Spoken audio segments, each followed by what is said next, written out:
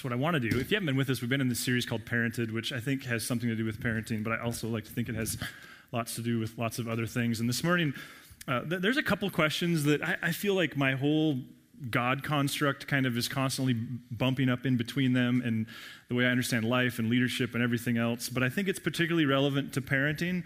And before we get into them, I guess I just want to acknowledge, like, it's not lost on me that these are questions that many of you have thought a lot about. And even if you haven't thought, like, intentionally about it, the reality is that because of your Myers-Briggs, because of your Enneagram, because of your family background, like, you have some strong opinions on these questions and really the continuum that exists between them.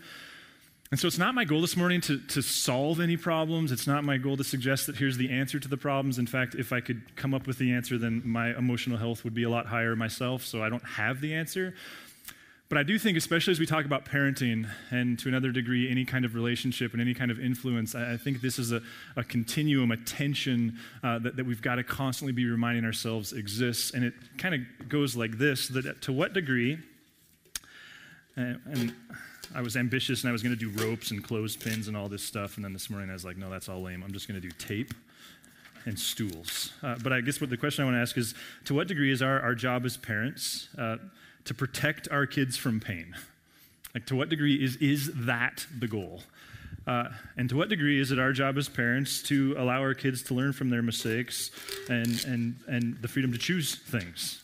Like, and obviously this is one of those situations where the extreme is not the answer in any case, and that's the obvious part. The hard part is, like, where do we exist within this tension? Like, to what degree is our job as parents to protect our kids from pain, from making stupid choices? And to what degree is our job as parents to allow them to make choices that result in pain? Like, to what degree is the end game their safety and survival to 80 years old?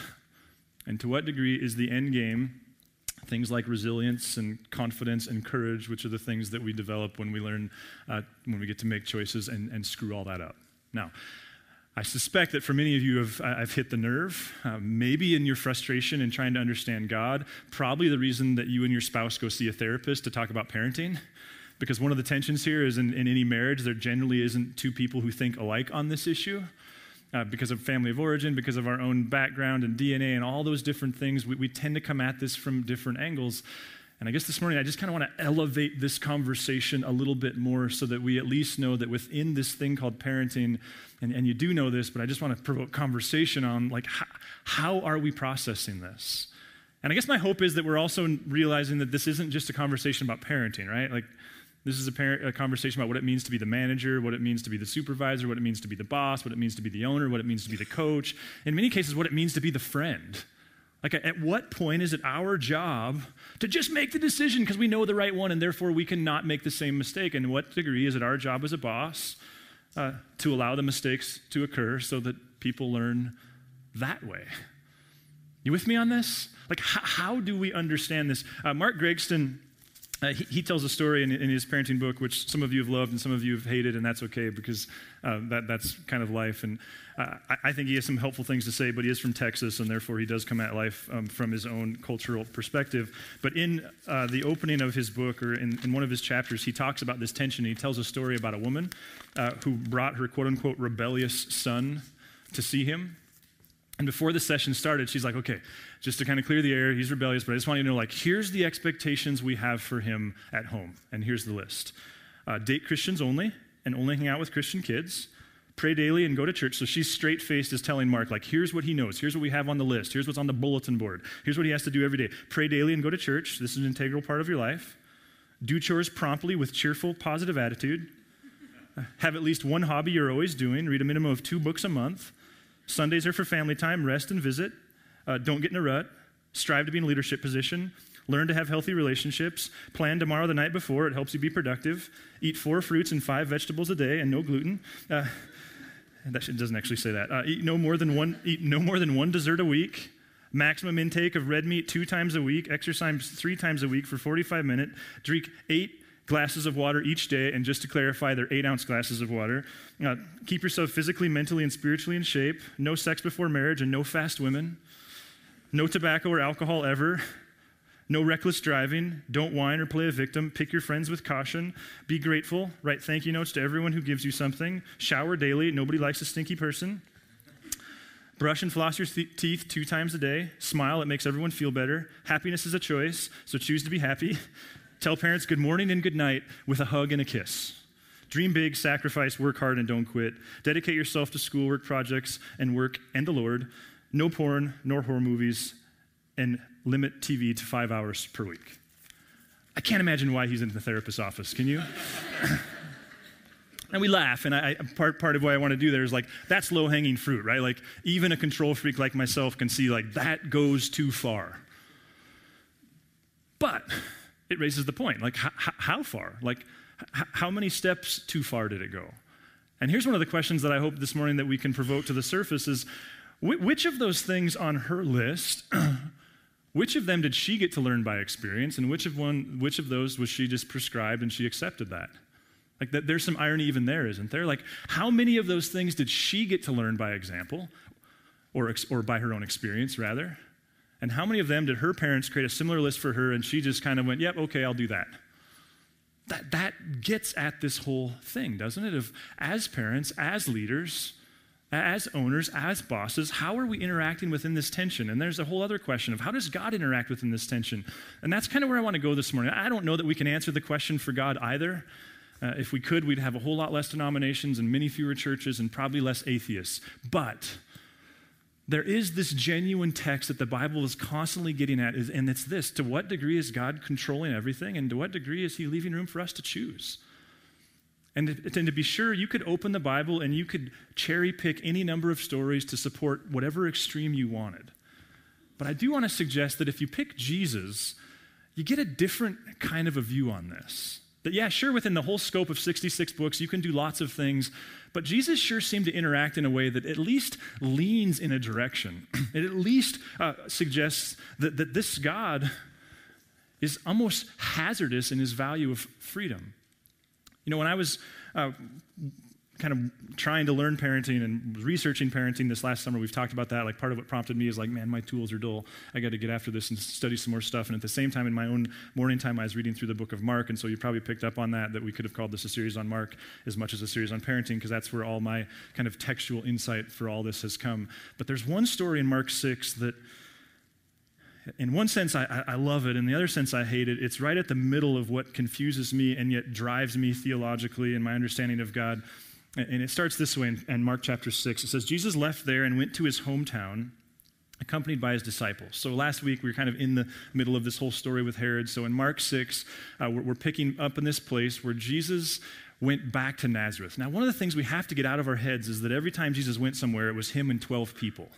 We know by now that that's not necessarily the case, that there was this mob of people that have went with him. So we don't know exactly how many people were in Nazareth, but we know that at one point there was enough attention being brought to Jesus that on synagogue that particular Saturday they went like, hey, you should teach.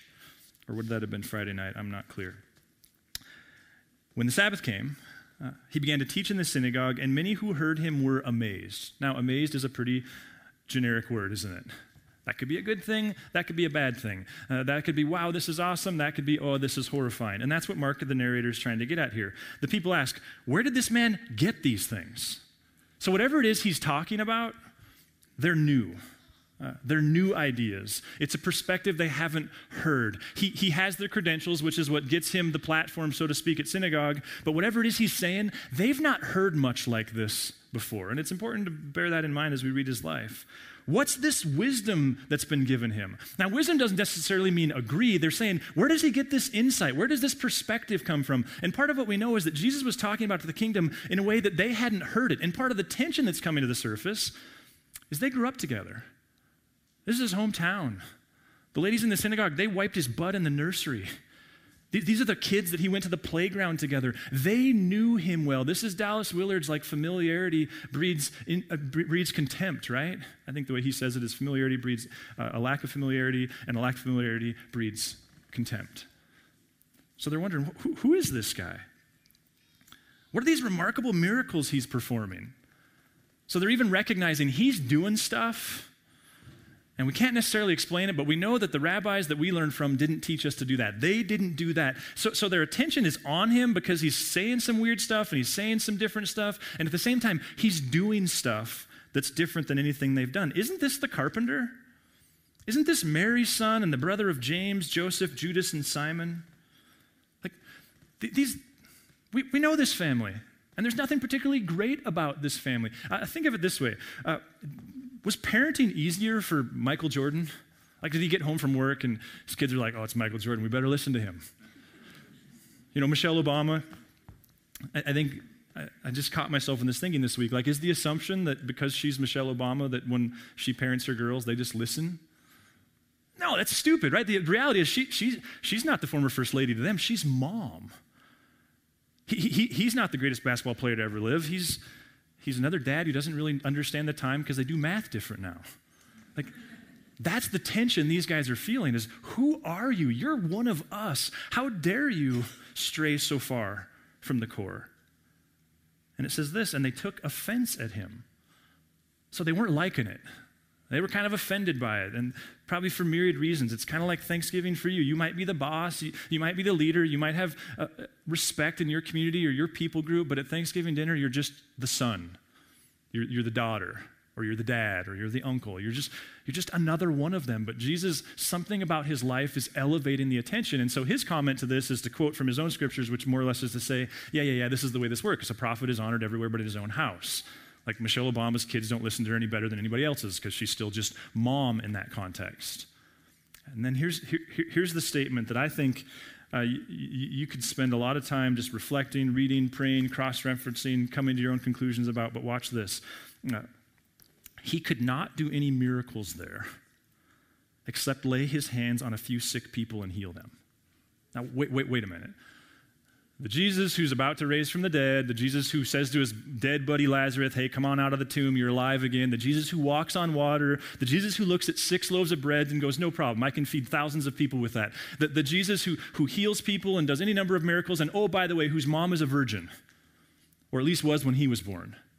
That Jesus, the gospel writer Mark, the narrator here, and we've talked about, like, what Mark is saying is Jesus couldn't. I mean, it's hard to even combine those two ideas, isn't it? Jesus couldn't. Like, for some of us, especially if we have this high sovereign theology, this high God is completely other and outside of and can do anything he wants, we don't even like those two words on the page next to each other. He couldn't. Okay, so go wouldn't. In some ways, that makes it even more of a point. He couldn't do what? He can turn 6 loaves into enough food to feed thousands. He can heal someone from a lifelong disease. He can have a woman touch his prayer shawl and be healed in a way that any doctor in town or in the country couldn't heal her. But he can't do what? He can't override his family members' right to choose. Now, okay, so they're adults. We could at least insert that into the conversation. But there's something going on there, isn't there? Like, that this God, who demonstrates throughout Jesus' life, can interrupt natural law, it would seem, at any point. That seems to be one of the points. This guy is that guy. He can interrupt it if he wants to. But how does he get disciples? Through coercion or through invitation? That God who can calm storms, and his family member starts going, we think you're out to lunch. What does he do? Does he, like, Harry Potter them and turn them into a worm? No, Mark says he leaves town going, I couldn't do anything for them. It's tricky in the parenting realm, isn't it? And then there's this. The fact that he wouldn't, does that protect himself, Jesus? Does that protect him from pain? Or does it actually make his pain greater?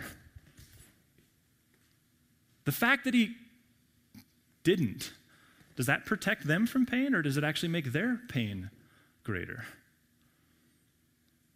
There's a conversation here behind the story about pain and suffering and how God sees it versus, I think, the way we see it, about freedom and God's sovereignty and all these different things. Is Jesus naive to the fact that by giving them the right to choose, he's actually ensuring that they experience greater pain? I don't think he is. In fact, one of the things that to me makes Jesus so compelling is his honesty with, he's not superficial on the subject of suffering. And in John 16, he says this to kind of sum up a lot of things. He says, I've told you these things so that in me you may have peace. In this world you will have trouble. But take heart, I've overcome the world. What is that? It's another one of these continuums.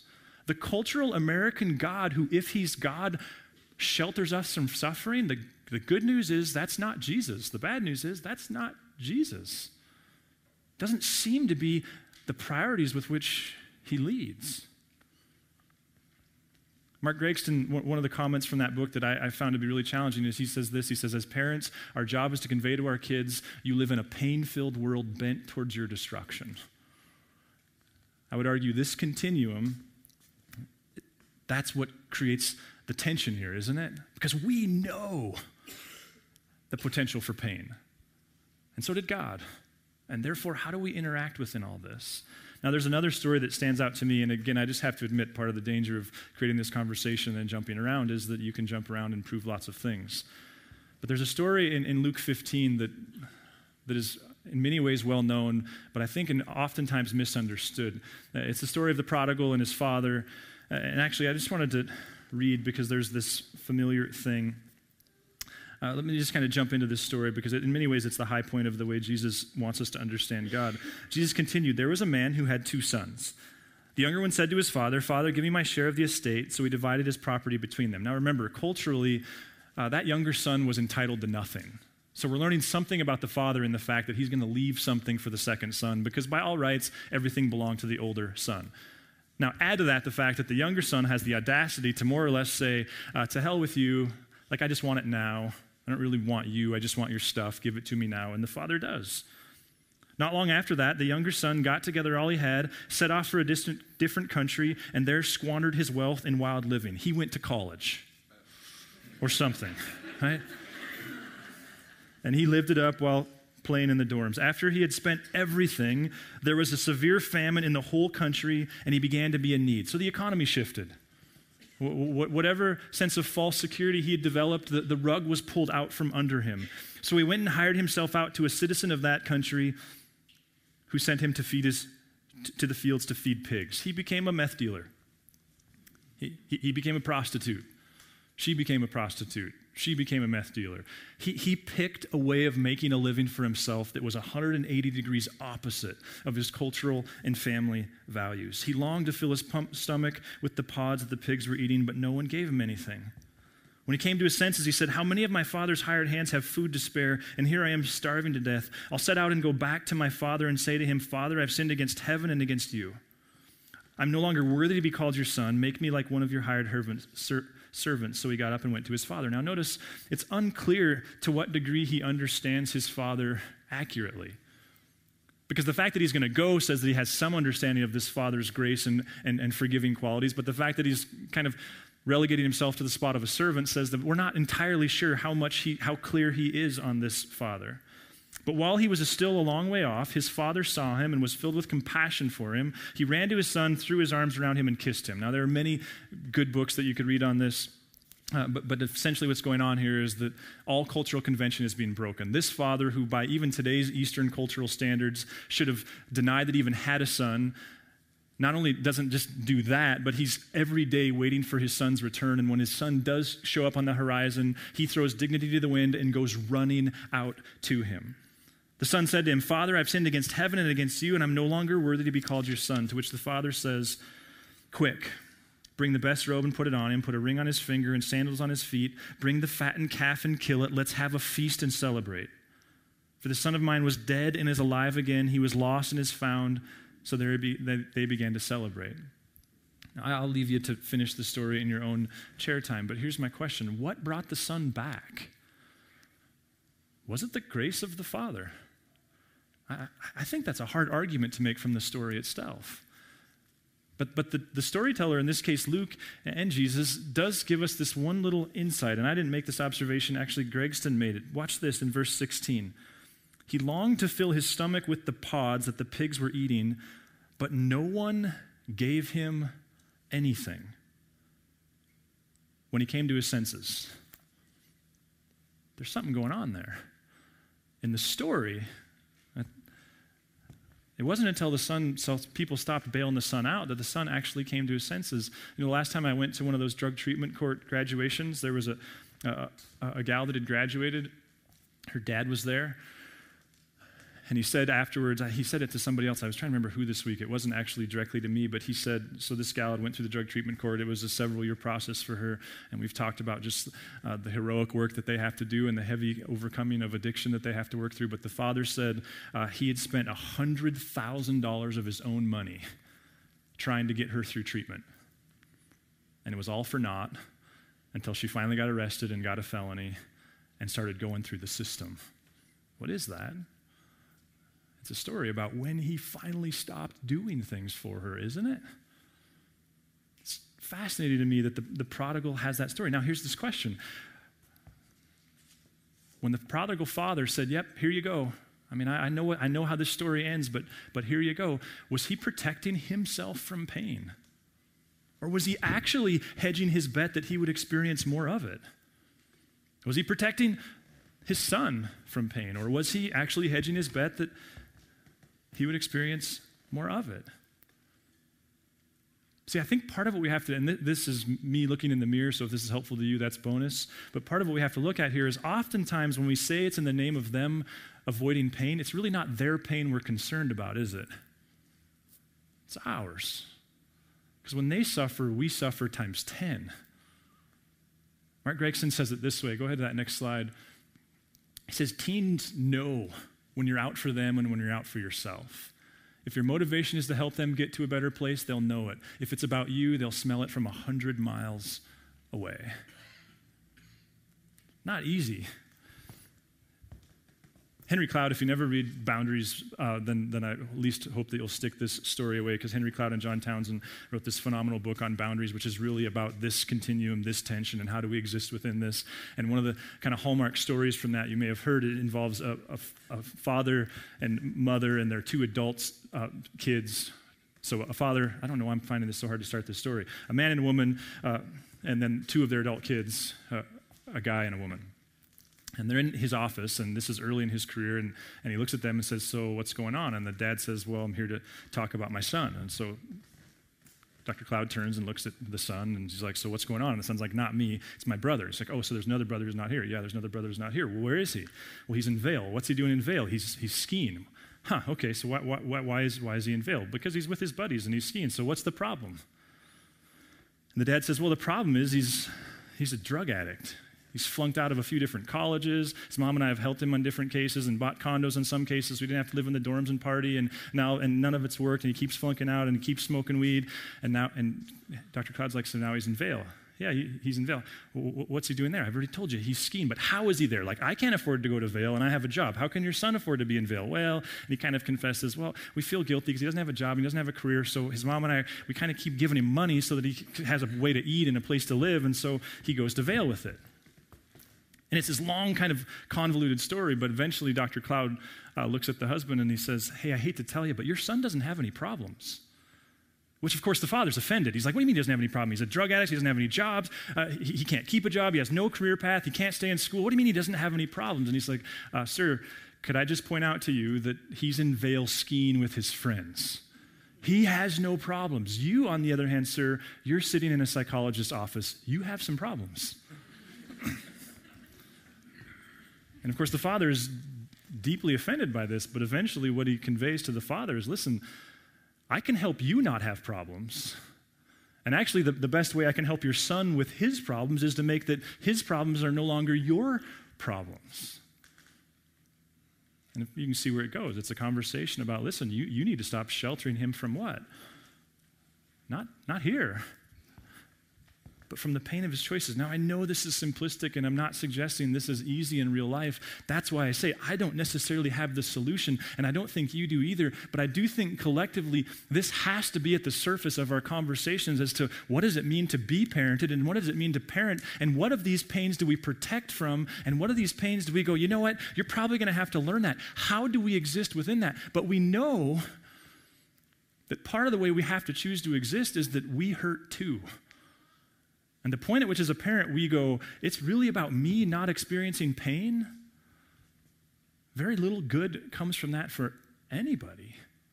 Your story is probably ripe with mistakes made, lessons learned, grace received. You know, there's another story, it's about this woman, and it's in John 8. It's about a woman caught in the act of adultery, which is a funny way to say it because it's hard to catch a woman in the act of adultery by herself. But when she's brought before Jesus, it's just her. And there's some cultural stuff going on here too, because see that in this day, the local authorities, in the Romans this case, they allowed these micro communities to govern themselves. It's part of why when we read Paul and we see some of the stuff he says to do to one another by way of like turn them over to Satan, it sounds really judgmental to us, but what we have to understand is that they didn't have the sophisticated law system we do. They relied upon local communities to self-govern, and to get excommunicated from one's local community was to be really, really vulnerable, so there was good motivation to not do that. Well, in the case of this dynamic, the Romans gave the Jews a lot of license to self-govern, but they didn't give them license to kill people. So if their law said they need to die for that, at that point, the Roman law took over. Well, the situation here is that Jewish law says that a woman caught in the act of adultery needs to be stoned to death. And the way that works is everybody who thinks she's guilty has the right to pick up one softball-sized stone and throw it at, in this case, her. And the belief is that if enough people believe that and thus enough stones hit her, she dies. And if she dies, that demonstrates that was God's will in this situation. But in this situation, Roman law doesn't give them the right to do that. And so when they say, what do? They've trapped Jesus. Because if he says, kill her, then he's in trouble with Rome, and the Jews, they would have loved that. And if he says, don't do anything, then he breaks his own law.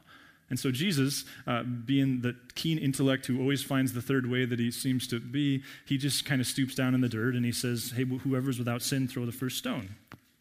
Many of you know this story. And eventually he looks up and nobody's there, and he says, woman, does nobody condemn you? And she says, no one, sir. And he says, then neither do I condemn you. Go and leave your life of sin. I guess I want to suggest to you that in the midst of this conversation, Jesus had another part of the equation, and it was that when we're having this conversation, Jesus had this remarkable way of not using condemnation as part of what's going on.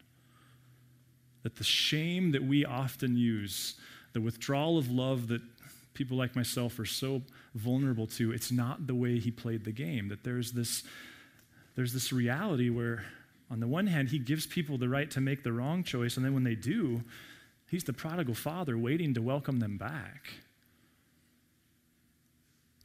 He gives them the right to make choices that will result in his experiencing tremendous pain. And then when they return, he doesn't give them the what for all the pain he's caused them. He offers no condemnation. Now, if the continuum looked tricky before, I hope adding that layer makes it even more tricky.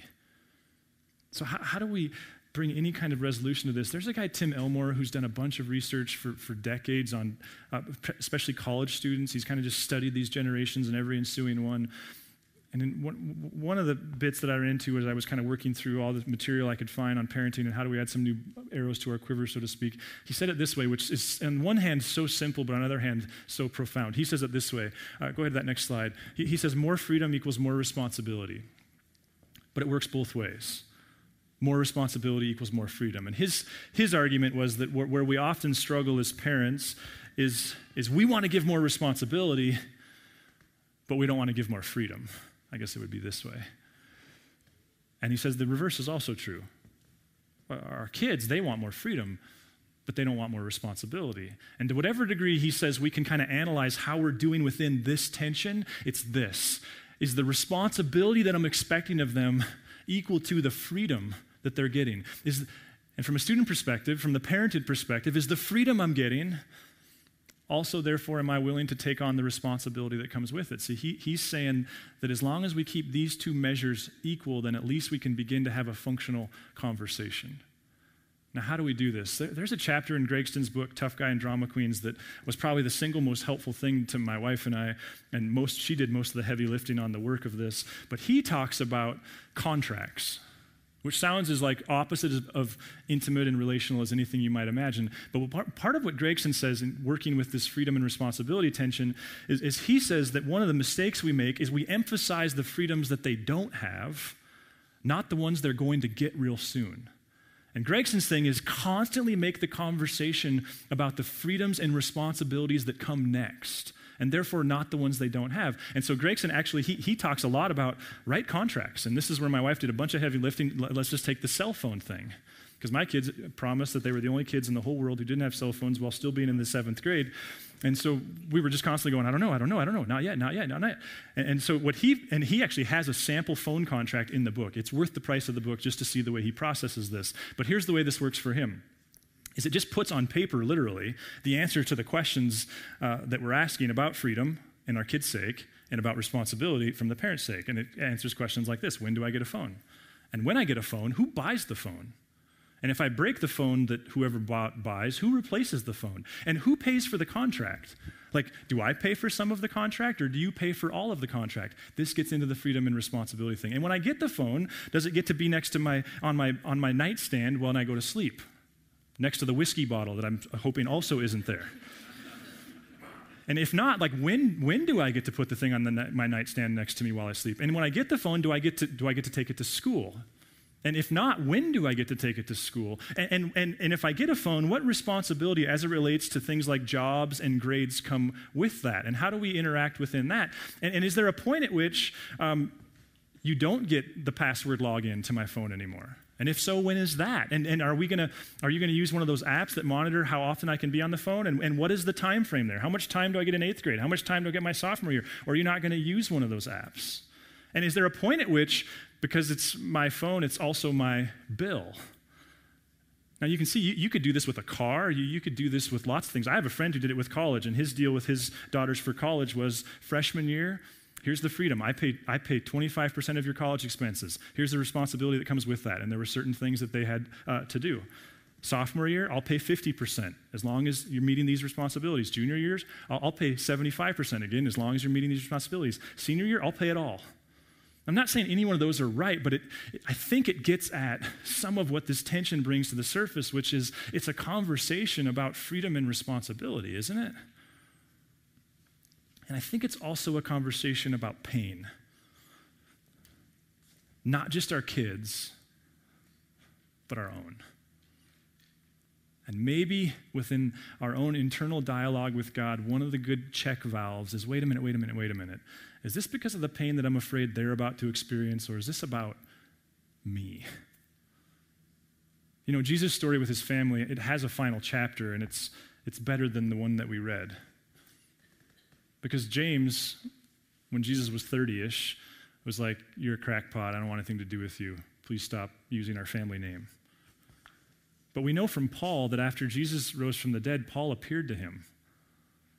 We know from early church history that Jesus' family kind of rallied. In fact, there's historical evidence that in 90 AD, many of his family members were called to Rome because Rome was starting to feel threatened that Jesus' family had become kind of this royal family. And literally the way history records it is they showed Caesar their hands and said, no, look, we're farmers.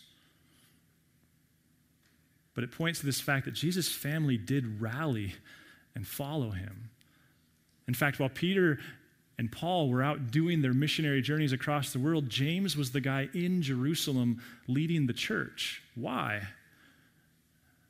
Because Jesus went all Harry Potter on him when he was 30 and removed his right to choose?